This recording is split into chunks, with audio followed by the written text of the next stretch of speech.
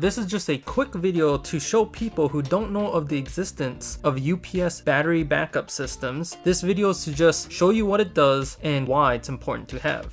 Your laptop has its own battery so you can use it anywhere, but it also saves you from power outages and when the power flickers. When most of you use your laptop plugged into the outlet, if the power ever stops, the laptop quickly switches between its battery and then back to your wall outlet so it doesn't shut off. It saves you from losing your work, and if you are in the middle of writing data, it will save you from possible data loss or data corruption. This battery backup device is like your laptop battery for devices that don't have their own battery. So desktop PCs, video game consoles, televisions, or basically any other device can be plugged into the backup system to be protected from surges and outages. It saves you from when you get too much or too little power. Most of these systems have two rows of outlets, ones that are surge only and ones that are surge and battery backup. One thing you have to keep in mind is how much power draw the device you plug in uses. If it draws too much power that the battery can't handle, you have to plug it in the surge only.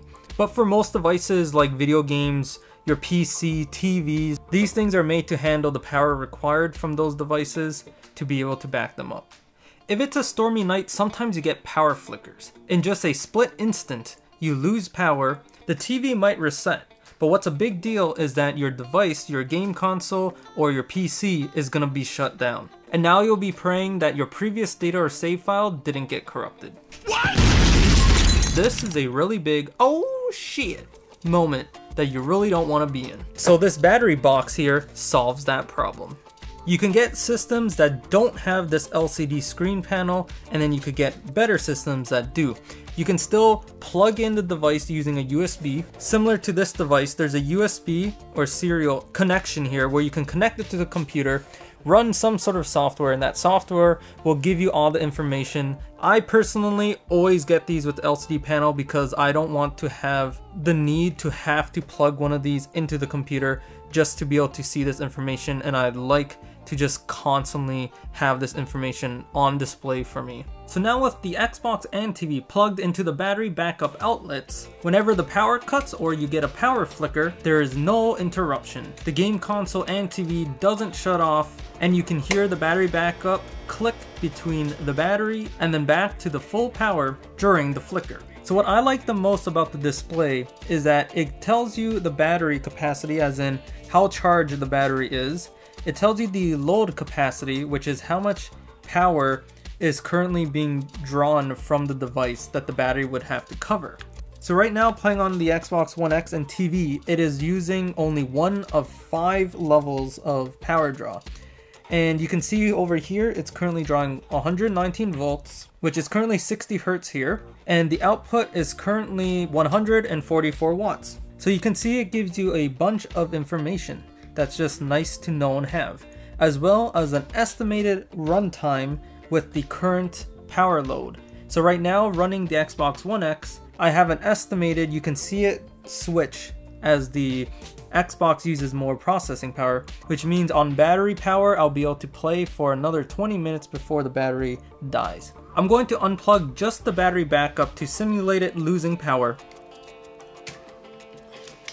So right now the Xbox and TV is being powered by the battery inside the backup, and you can hear it beeps every minute. It is to warn you, just in case you're not in the room, to run in and quickly shut down, because you can see here that time is ticking down for the amount of power that the battery has left. If the beeping annoys you, it's very easy. You can just hold a mute button and the device will mute. Most different company models and brands have that mute feature.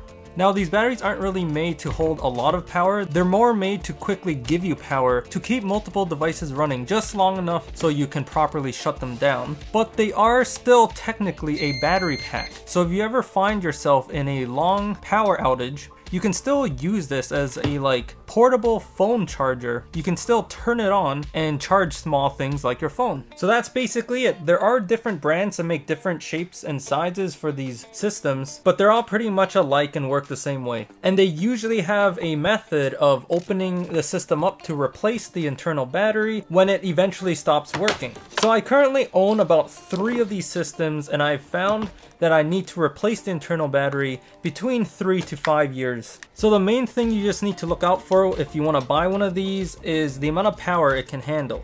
Either the volt ampere, like this one's written at the bottom, or the wattage that the device can output. So that is it. This video isn't really sponsored by any of these companies, I just really like these things. I hope this video was informative and thanks for watching.